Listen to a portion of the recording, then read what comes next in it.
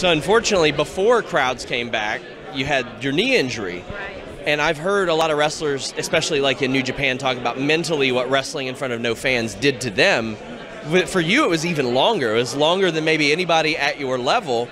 What did that do to you? Because, I mean, you didn't wrestle at that WrestleMania either. Yeah. So let's just start there. That was the stinger that really messed me up. After everything I done, I didn't get to wrestle at WrestleMania. So like that was the one time we were in front of fans, and then we were back in front of screens, and then they put me back on, and then I got hurt.